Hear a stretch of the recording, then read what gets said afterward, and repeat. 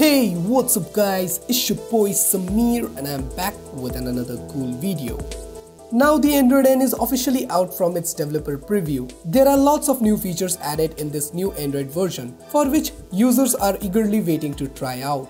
Among which the new Google keyboard is quite famous. But as we know that our devices are not getting this update anytime soon. So in this video, I'm gonna show you how to get Android N keyboard on your Android device without even rooting your phone, and I will also explain what are the new features and tricks on this keyboard.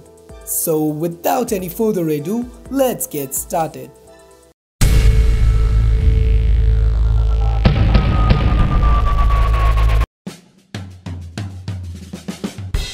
The first thing which I like about this keyboard is that now it supports bunch of themes, which can be changed according to your preference or mood. You can also set your own photo, which is a really nice option.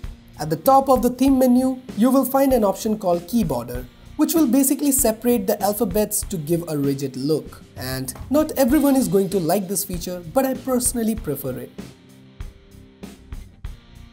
If you go to the preferences, there you will find an option called Keyboard Height, by which you can change the size of your keyboard to short, normal, tall according to your need.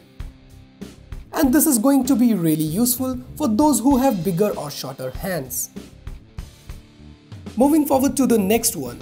If you want to use your keyboard as single-handed, don't worry, because now it is possible with Google Keyboard. Just hold the enter for a few seconds and select this one. Boom! Now it's quite easy to type single-handedly. You can also move the keyboard to left or right for those who are left or right-handed, and you can also go back to normal like this.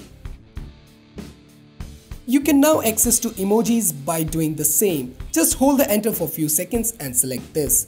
That's it. Now you can choose between different emojis. The best thing which I like about this keyboard is now you can select and delete the words which you want to delete from your text or message by just holding and swiping left the back key. You can select as much words as you want, and this is really very convenient.